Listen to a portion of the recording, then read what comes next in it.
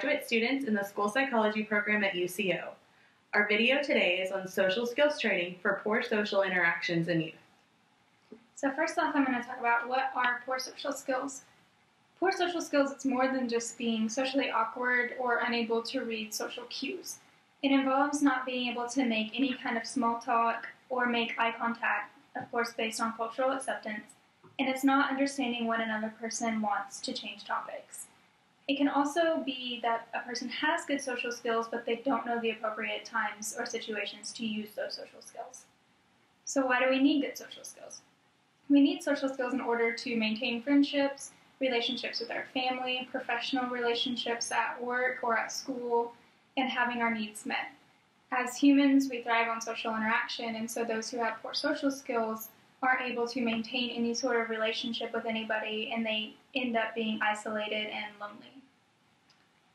This is where social skills training comes in.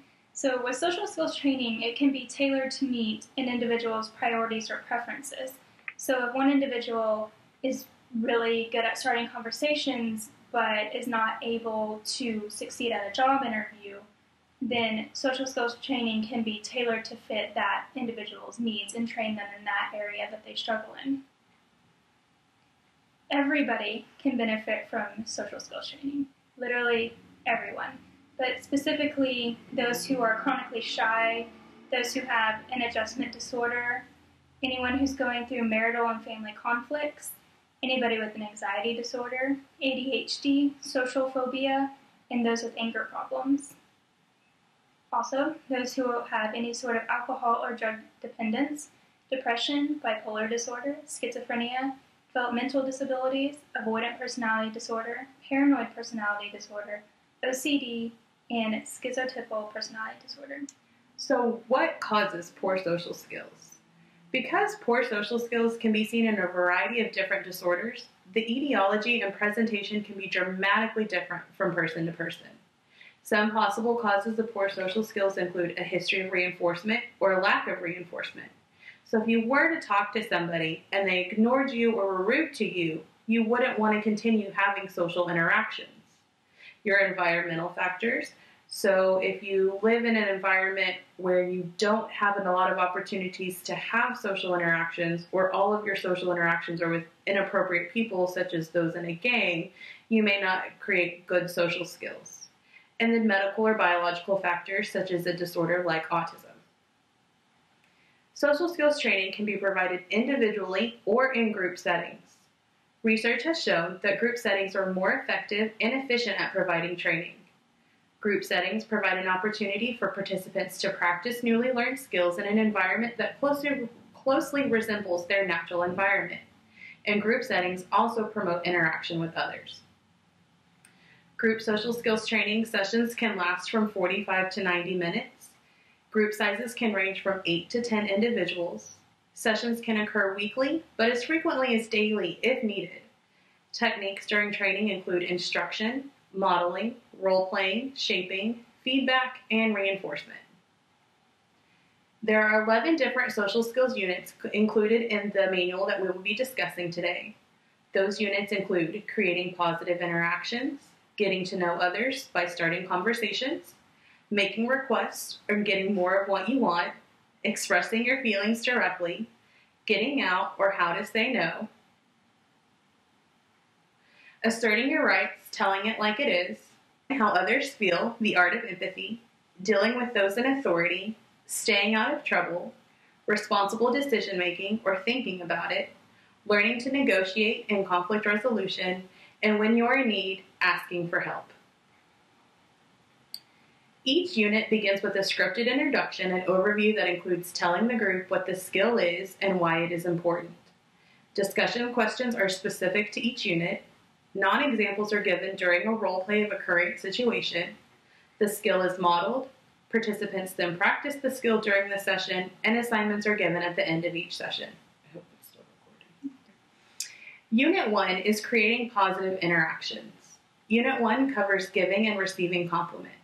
Throughout this unit, the group should realize that learning to give compliments can lead to positive interactions and may encourage the other person to give you a compliment. Learning to give to give compliments will tell the other person what you like about them and why. And learning that if you give a person a compliment for doing something for you, they are more likely to do something else for you. First, you would begin by conducting a role play session where giving a compliment was not used appropriately, and look at the situation according to 7 questions. What was the setting? Who was present? What was said? Was it a compliment? Was it true? What was the compliment? And how did you feel afterward? Those 7 questions are used throughout each unit at the beginning during the role-playing session. They may be tweaked a little bit to fit that session, but those are the same 7 questions used. After that, then the skill is modeled on both giving and receiving a compliment. This is done because it is often difficult for a lot of people to receive a compliment. This teaches the individual how to receive that compliment as well as to give a compliment to someone else.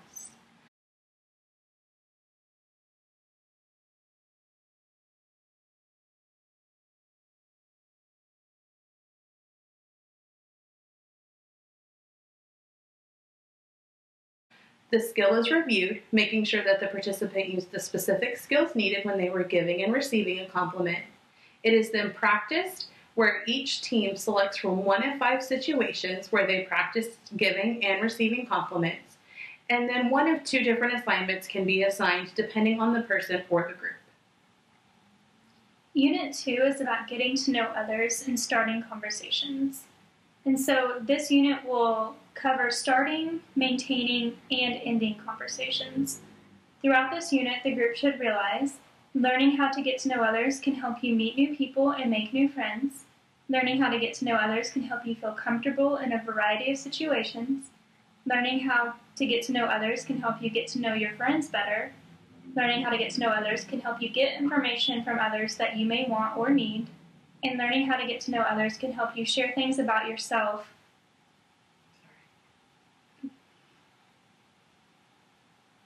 Learning how to get to know others can help you share things about yourself so that you can develop stronger friendships.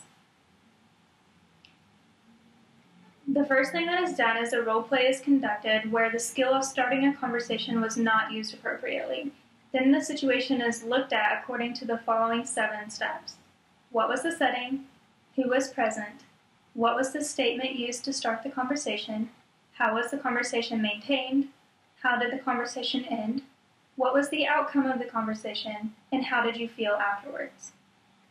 The skill is then modeled, and during the model, they learn how to start, maintain, and end a conversation. It is then reviewed according to the specific skills needed when starting, maintaining, and ending a conversation.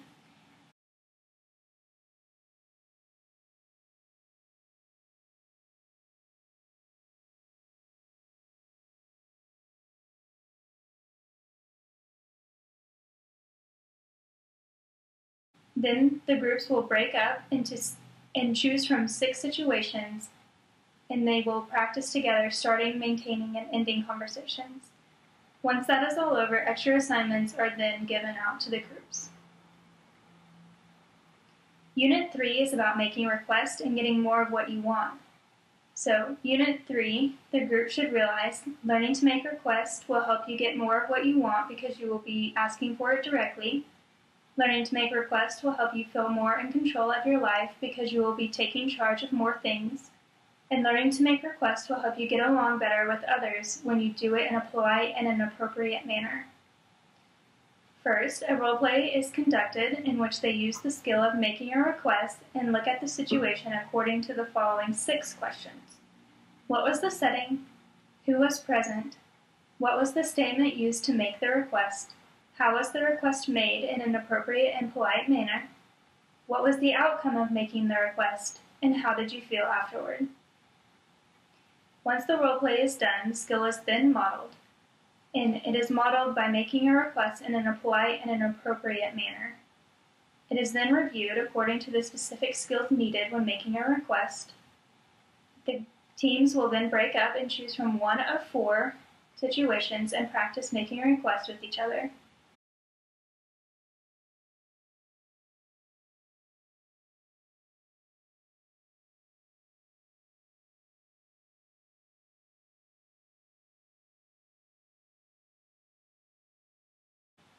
It is then reviewed according to the specific skills needed when making a request.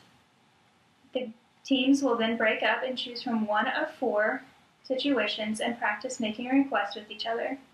At the end, extra assignments are given depending on the person and the group. Unit 4 is expressing your feelings directly. Unit 4 covers how to express yourself in an appropriate manner. Throughout this unit, the group should realize that learning to express your feelings can help you avoid situations that could lead to trouble, such as fights. Learning to express your feelings can help you feel more in control of your life. Learning to express your feelings can help you get along better with others. And learning to express your feelings will help other people listen to what you have to say. In the beginning, the group will conduct a role-play session where you had to use the skill of expressing your feelings and look at the situation according to the following 6 questions. What was the setting? Who was present? What was the statement used to express your feelings? How did you express your feelings in a direct manner? What was the outcome of expressing your feelings? And how did you feel afterwards? After this, the skill will be modeled where you express your feelings in a direct manner. Then you will review the skill, making sure that you use the specific skills needed. Then teams will practice one of 3 situations, and then extra assignments are given to the group depending on what is needed, and there are 3 different assignments that could be given.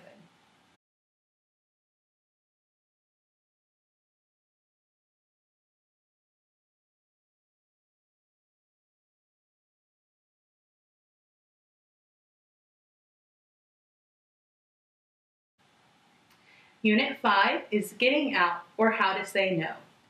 Throughout this unit, the group should realize learning to say no can help you stay out of trouble. Learning to say no will put you more in control of your life. Learning to say no can help you feel better about yourself because you won't do something that you don't want to. And learning to say no will help prevent others from taking advantage of you. In the beginning, the group will conduct a role-play session where you had to use the skill of saying no and look at the situation according to the following 6 questions. What was the setting? Who was present? What was the statement that put pressure on the person? How did you say no? What was the outcome of your saying no? Did your friends react positively or negatively? And how did you feel afterward?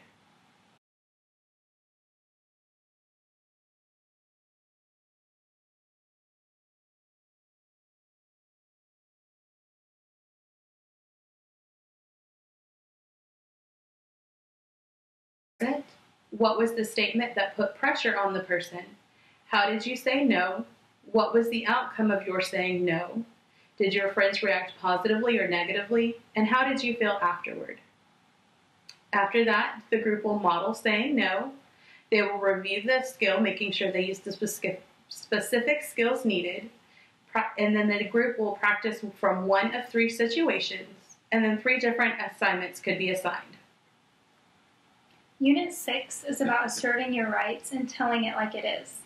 Throughout this unit, the group should realize learning to assert your rights can help you increase your own self-respect because you are standing up for your own rights. You can develop stronger self-confidence about yourself. It can also help you get more of what you want. By being direct and honest about what you want, you are more likely to be successful in getting what you want. Learning to assert your rights can help you feel more control over yourself, and it can help you avoid situations where other people will treat you unfairly. In the beginning, a role-play session is conducted in which they use the skill of standing up for your rights and look at the situation according to the following 7 questions. What was the setting? Who was present? What was the statement you used to stand up for your rights? Was the statement assertive and not passive or aggressive? Was the statement a direct, honest, and an appropriate expression of your concerns and feelings? What was the outcome of standing up for your rights? And how did you feel afterwards? Once the role play is over, the skill is then modeled.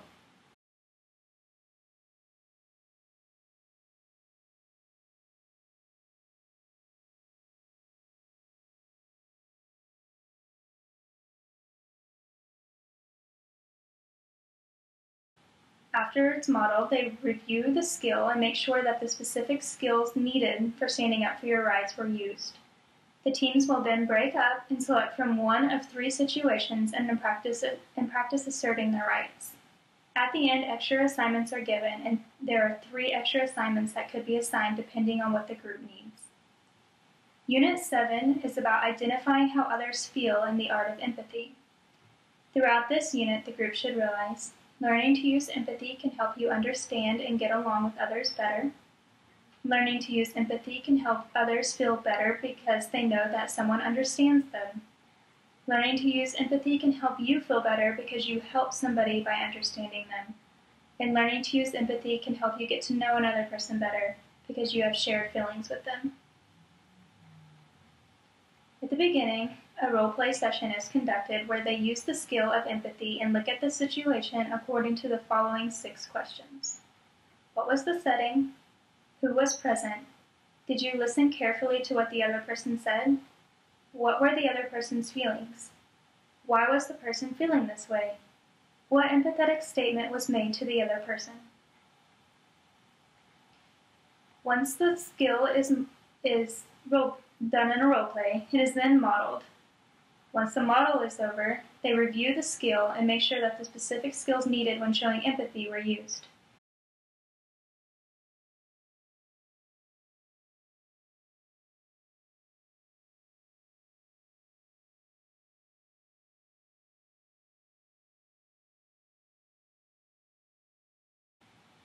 Then the teams will break up and choose from one of 4 situations and practice making or showing empathy.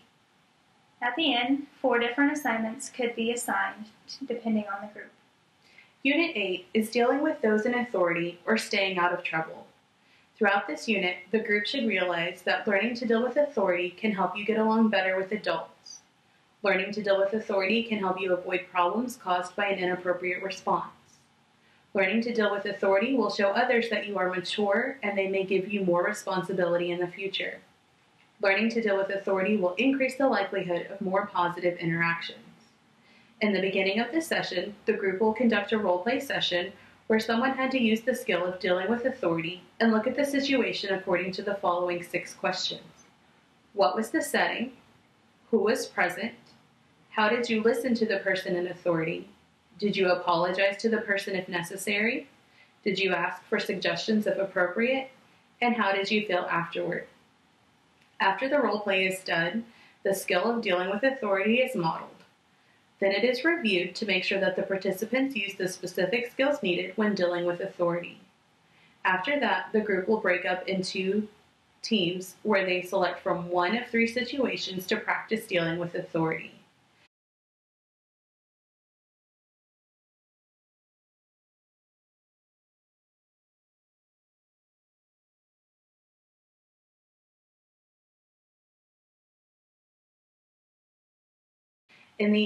At the end of the session, extra assignments are given where they will record any situation where they have to encounter authority during the next week. Unit 9 is responsible decision-making, thinking about it. Throughout this unit, the group should realize that learning to make decisions can help you make better, more effective decisions. Learning to make decisions can help you think about situations and choices more carefully without jumping to the first idea that comes up. Learning to make decisions can help you prepare for future decisions that will be difficult, like what job or career to get. And learning to make decisions can help you feel better about the choices you do make because you will have carefully thought about them. At the beginning of this session, the group will conduct a role-play session where you had to use the skill of making a decision and look at the situation according to the following 4 questions. What was the setting? Who, if anybody, was present? What process did you use to make the decision? Did you generate alternative choices? Describe the positive and negative outcomes of each choice? Choose one or a combination of choices and act on the decision? And how did you feel afterward?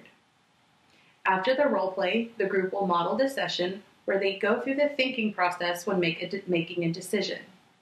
Then the skill is reviewed to make sure the participants use the specific skills needed when making a decision. The group will break up into teams where they will select from one of 4 situations and practice making a decision. 3 different assignments could be assigned at the end of the session depending on the person or group.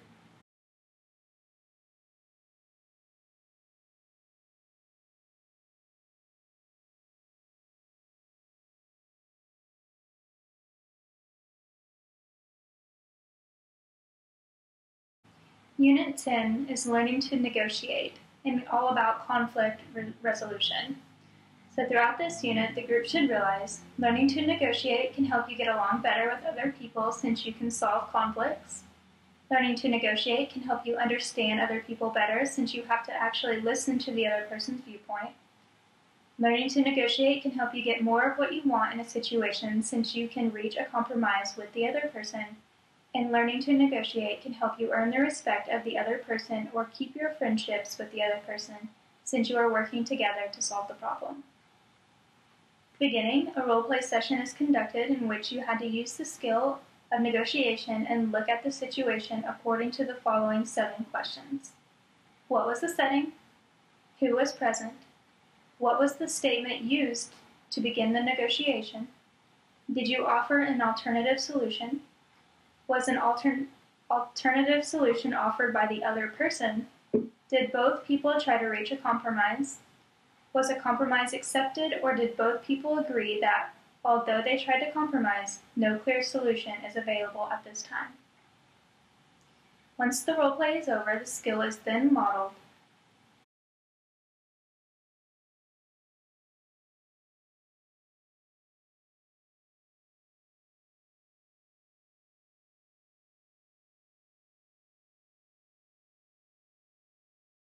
Once the model is over, the skill is then reviewed to make sure that the specific skills needed when negotiating were used. The teams will then break up and choose from one of 3 situations and practice negotiating.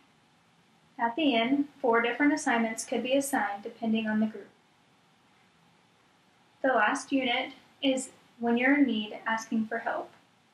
Throughout this unit, the group should realize learning to ask for help can assist you in dealing with serious problems that may be too much for you to handle.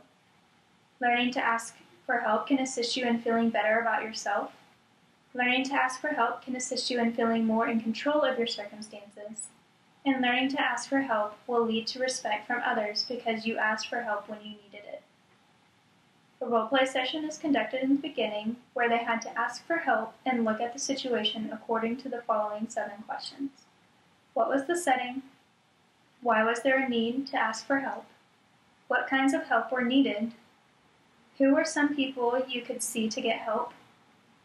Who should you see to get help? How did you describe your problem to the person helping you? And how did you feel afterwards? The skill is then modeled and reviewed to make sure that the specific skills needed when asking for help were used.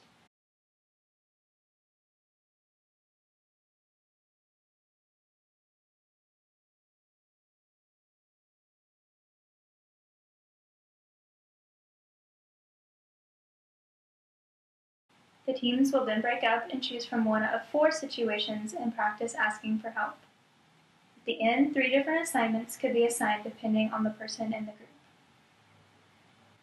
Now, after Unit 11, the manual doesn't specifically say if there is a follow-up session that comes afterwards, but that could be up to the leader's discretion. I could see there being sort of a hoorah, we have social skills now kind of party at the end. We hope you enjoyed our video and found it useful in either administering a social skills training or just improving your own social skills. If you have any questions or need some more information about the training, our manual reference is provided at the end of the video.